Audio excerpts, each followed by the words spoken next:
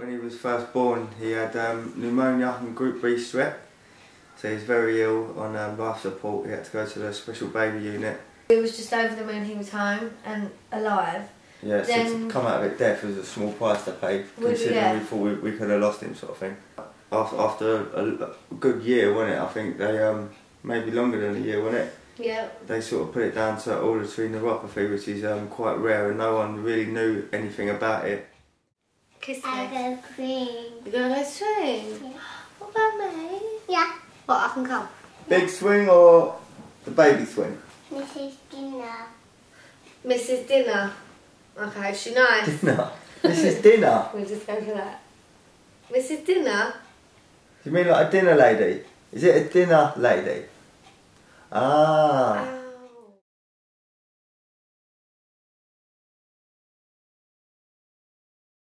Nice. And then they put him forward for cochlear implants, didn't they? Yeah, 2 they said he should have. But yeah, we sort of turned it down because we wanted to see how he would get on with his hearing aids, because he had some hearing there. We wanted to build on that with hearing aids rather than have the implant straight away, because it's irreversible and any natural hearing he had would then be gone. Yeah. It's for the operation, for the switch over and stuff like that. They couldn't tell you if it... They can't tell you what it would benefit for auditory neuropathy, if it would benefit, if it wouldn't. So that was another thing. Like, it could benefit the hearing loss, but it would make no difference to the auditory neuropathy. So even though he may be able to hear like we can, some days he's still going to have shh, which is going to cloud his hearing, isn't it?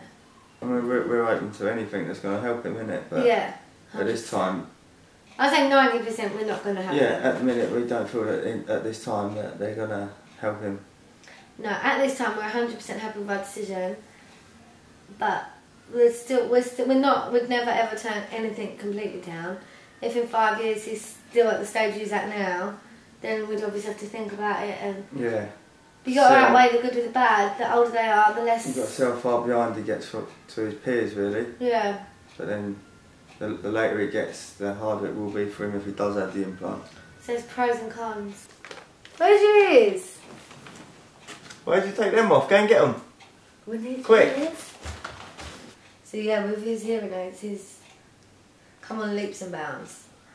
When he started moaning and pulling them out, we was really bad for about 8 months.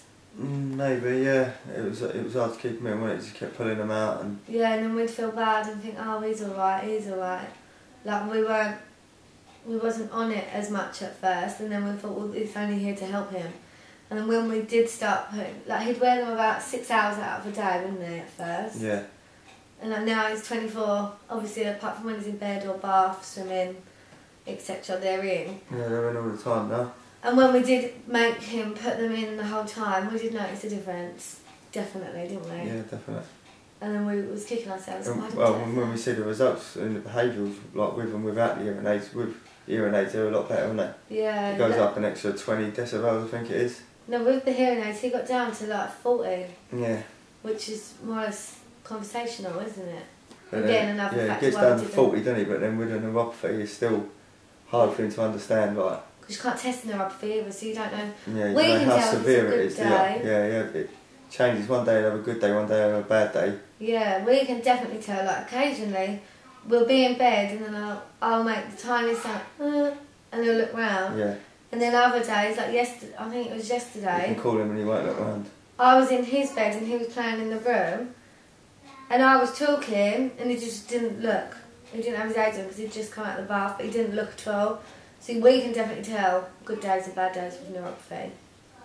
You have like days, like a couple of months ago he come back and he was trying to tell us something and we had no idea, and that was horrible. Yeah, it's hard to understand him sometimes, but... Yeah, that's when it gets a little bit like, oh, I wish I knew what he was saying, or... That's when we feel bad because we don't know what he's trying to tell us, but then within 10 minutes he tells you another way, or he shows you, or he points it, or he lets you know what he wants, what he's saying, doesn't he? Yeah. I think but that's the only time we feel a bit, oh, sorry, like, wish we knew more. It's really scary at first, the thought of it, but it's not.